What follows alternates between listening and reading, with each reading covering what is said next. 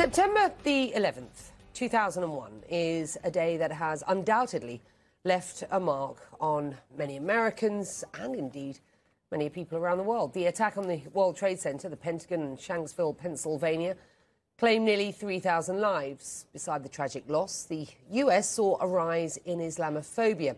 According to a recent Pew Research Center study, 82% of Americans say Muslims are subject to some form of discrimination. Well, many American Muslims say they feel they are being condemned for crimes they did not commit nor condone.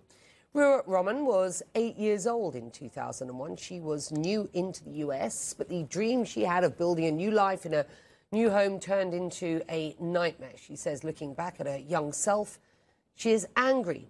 She says, I was a kid trying to grow up and figure out my life. All of a sudden, I'd become an ambassador for 1 billion people around the world. Well, another Muslim man, Ashanti, says, as a child, I was just terrified all the time of anyone realizing I was Muslim and thinking I was a bad person. I felt like I didn't know who I was anymore because of the way the world saw Muslims. Was I the enemy? And this woman, Hanila, told us even though Muslims were killed in the attacks and Muslims were part of the frontline workers risking their lives to try and save so many in New York and beyond, Muslims were still being demonized and collectively blamed. And that, she said, broke my heart. My next guest is another Muslim American working to combat Islamophobia in the United States. Feisal Abdul Rauf attempted to build a mosque and a community center at a location not too far away from the area of the 9/11 attacks, a plan that triggered intense controversy, causing the project to be shut down. Well, back in 2010, he wrote an op-ed in the New York Times saying, let us commemorate the anniversary of 9/11 by pausing to reflect and mediate and meditate and tone down the vitriol and rhetoric that serves only to strengthen the radicals and weaken our friends' belief in our values.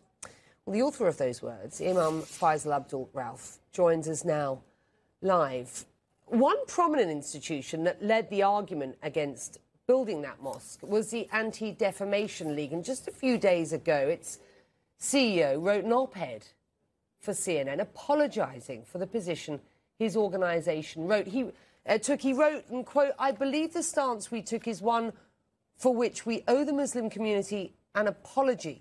Together, one can see how the Cordoba House could have helped to heal our country as we nursed the wounds from the horror of 9/11. Do you accept that apology? Absolutely, Becky. In fact, Jonathan Greenblatt did a remarkable turnaround, took incredible courage for him to do so. His message was extremely well received in our community. And I personally received many numerous emails and phone calls from people in our community saying, hey, this appears to be the time to let us, build this entity again and what it meant and what it intended.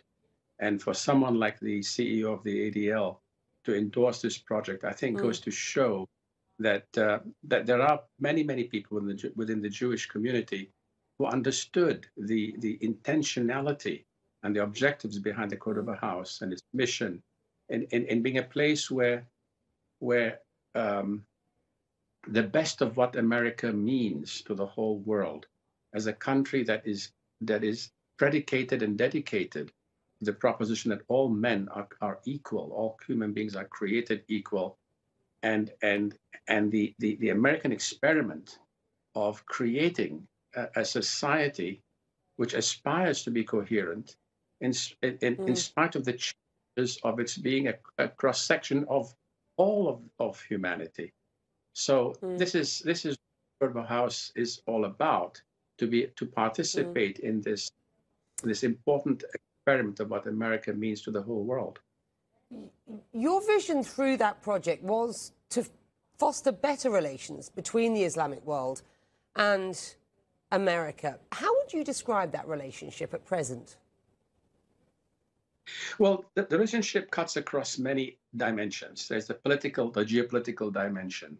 which is like, the American presence and military footprint in many parts of the Muslim world, or an engagement in their political affairs, which has been really been the primary issue causing much of the aggravation.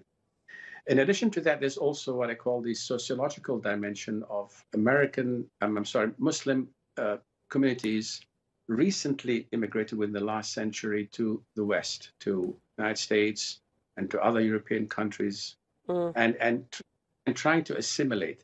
And from what we know of what happened to previous faith communities and even national communities that immigrated to the United States, it took typically 3 generations for an American Jewish community to evolve that had roots in America, that felt American and felt equally American, equally Jewish. And when that happens, it becomes accepted. So part of the mission of the Cordova House was to accelerate that process. I want to talk about Islamophobia in the US today and get your sense of what the situation is. And we've just related the latest Pew research, which is disappointing at best and worrying, very worrying. At 82% of people believing that Muslims have experienced some sort of discrimination or Islamophobic rhetoric or behaviour. Look, obviously Islamophobia, as we all understand, grew a lot after 9/11. Unfortunately, it exists today. I mean, in the wake of Afghanistan's fall to the Taliban, for example, many people in the US began spreading alarmist and Islamophobic disinformation in attempts to block Afghan civilians getting into the United States. Why, after 20 years, have we not moved on from this rhetoric? And how would you describe the state of play today? Well, I would say that the sentiments that are expressed. I mean, look, Islamophobia certainly exists, and we're certainly very pleased that the ADL, the Anti-Defamation League, under its current leadership, has committed itself to working with the Muslim community to combat Islamophobia, anti-Muslim sentiment. But having said that, there also has been a rise in anti-Semitism in the United States. The of the Trump years has been really to amp up the differences that exist in America and to polarize it. And human beings are people whose emotionality can be amplified and calmed down. So part of the work of people like ourselves, religious leaders, political leaders, thought leaders, in the media, etc., is to contribute and to inform and to educate people so that we rise up to the best in what it means to be human. We all have, every human being has, their higher self and their worst self, our best days and worst days. And the same is true of a society and a community.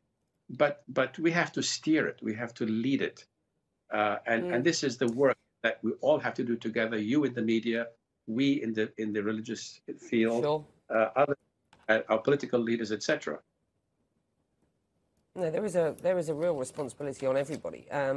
Look, I want to just stick to where we are at today. I mean, we are on the eve of 9/11. And in Afghanistan, the Taliban are in control. This is a radical Muslim group now in charge of Afghanistan's government. What do you make of that? Well, it's impossible. Well, of course, there's a sense of disappointment in what has happened in Afghanistan. But Afghanistan is a country which had the attention not only of Afghanistan. It's bordered by Iran. It's bordered by Pakistan. India has an interest in it. China borders with it. The Soviet Union or the ex-Soviet Russia is interested in what's going on. It's on Chinese doorstep. So the vectors acting on Afghanistan are not just purely within Afghanistan. They are within the whole region. and that is why it requires a regional approach to address this issue of the stability of the country. I mean, right now there's concern, even in the media that we read in the Western media, that Afghan is on the verge of being a failed state all over again. Its economy is in shambles. You know, it's whatever funds it has is being frozen.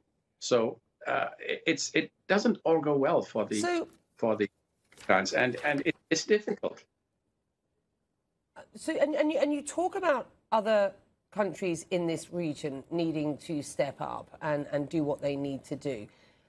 We broadcast from Abu Dhabi. I'm here in the Gulf, and when we look at that kind of wider region, do you believe Muslim countries are doing enough to address Islamophobia, to prevent Islamophobia elsewhere in the States, for example? And if not, what more could they be doing? And that's an excellent question, Becky. I'm glad you raised that question. They can do so much more. There's no doubt in my mind that they can do so much more. And we certainly look to their assistance and help in bridging these regions, because the fact of the matter is, the United States has major interests in that region. I mean, they're the countries that were responsible for, you know, helping negotiate the settlement. Qatar. I mean, the United States has a huge military base in Qatar, a base in the Emirates, a base in Bahrain, you know, air base, whatever. We have we have a very heavy presence there. So the interests, the mutual interests of the United States and these pretty wealthy and countries who are able to punch way above their weight, and their contribution and their excellent relationships with the United States, it behooves them to leverage that to help address the issues of Islamophobia, especially in the United States of America. Fascinating. Look, we should talk again. It's been really good having you on. Thank you very much indeed for joining us. My pleasure, Becky, and God bless the world.